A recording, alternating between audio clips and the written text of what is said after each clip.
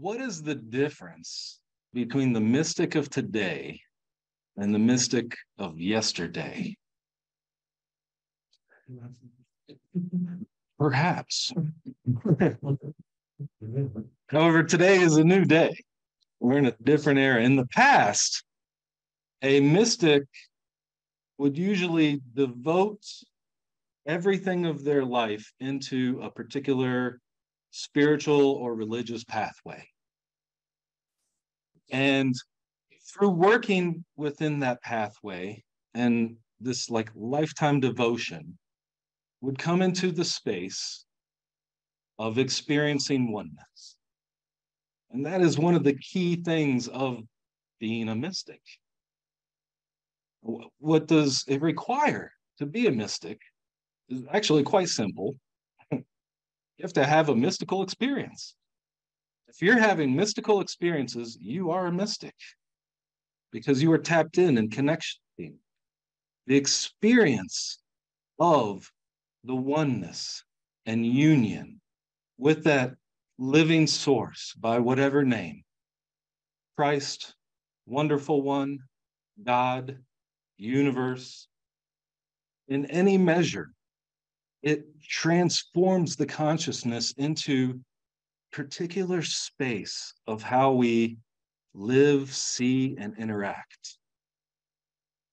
A mystic walks between two worlds, both the outer world and the inner world.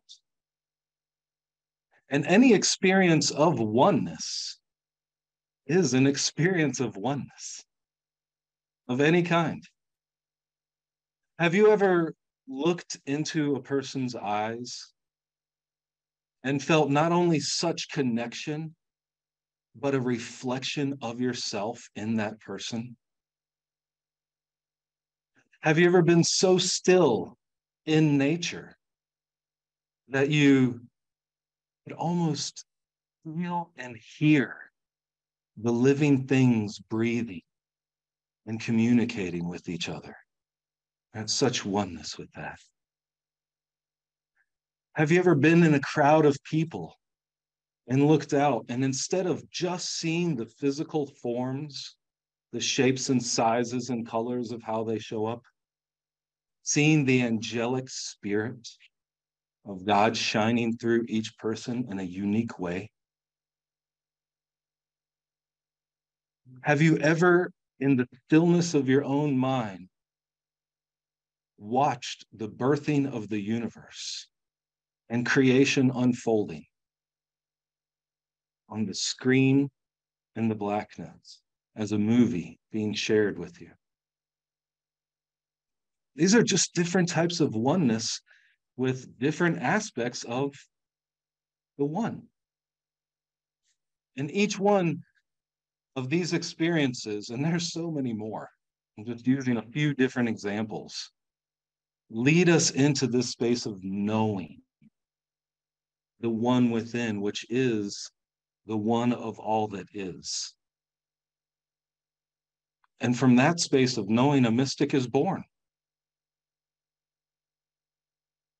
And it's still you. We don't lose the parts of ourselves, except for the parts of ourselves that aren't willing to surrender into the alignment with the high self, the wonderful one. And that surrender is a mark of a mystic.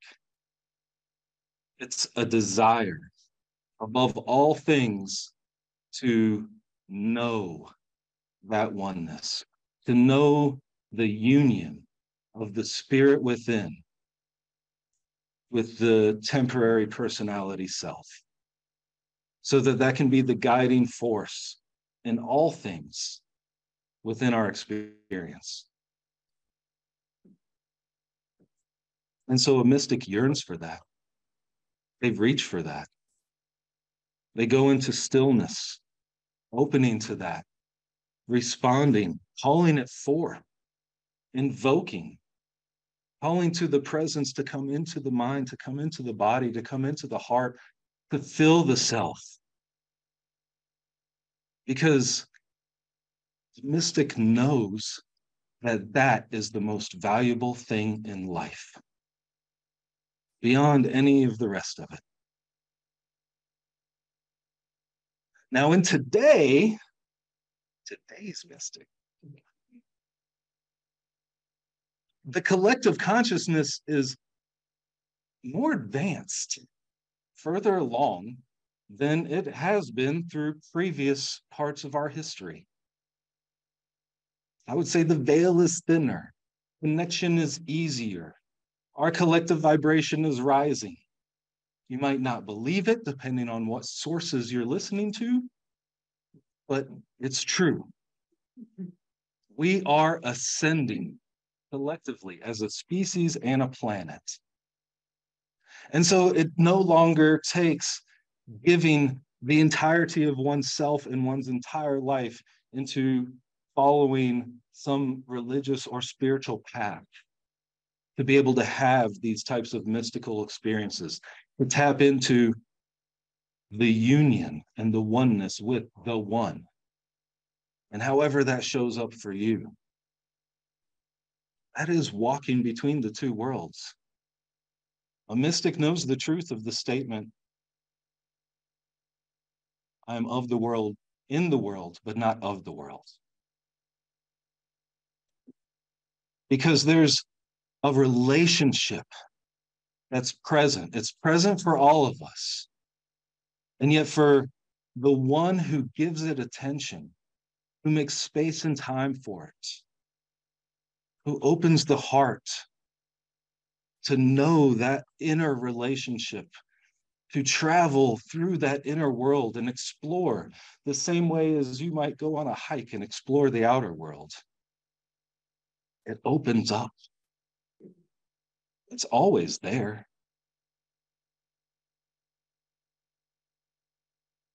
I've been having more experiences personally, and not just those other ones, from the examples. And I'm not trying to convince you I'm a mystic. In fact, I'd rather hope I can convince you you're a mystic.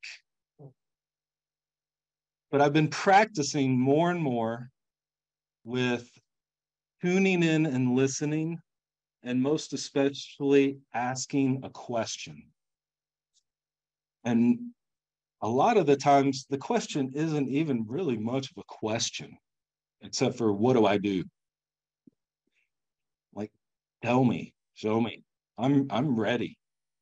I'm ready to give up my conscious ego control of driving my own life, because in some way, I don't know that I'm doing that great of a job. Probably my own worst critic. And critical was a topic here recently. But I know that so much more is possible if I can get out of my own way of being so committed to making the choices and decisions and unconsciously following the patterns and the habits that are just ingrained and operating unconsciously in that way. So I've been calling it in and saying, come into my mind, guide me, tell me. And in some way, I've always had some sort of subconscious connection to hearing the voice of spirit. And anyone who has had any mystical experience and opened up any sense of mysticism within themselves has that connection. I also know I've spent a lot of life kind of ignoring it, not really wanting to do the things that were saying were good for me because I enjoy doing these other things. And they haven't necessarily proven out over time to be for my best benefit. So I'm ready to surrender. And I even watched, like a couple days ago, where Spirit was telling me to go and do this set of exercises that I have.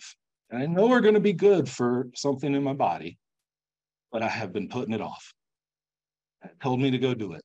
And in the moment, sitting in my favorite chair, looking out over the reservoir, just enjoying, I'm like, I don't really want to. And I came back again. Do this. It will help you heal that. And then this other voice came in. I don't like being told what to do. I was shocked because I watched this happen. And I know that one of these voices will take me into further union, greater presence, a knowing of mystical realities. And the other one is just going to lead me to eventually death and disconnection. It's the Pharisee that wants to stand in the door and won't walk through. And the other part of me is calling, wake up, mystic, come forth. Because the one that leads us is always there when we just open to listen, ask, follow, knock, the door will open.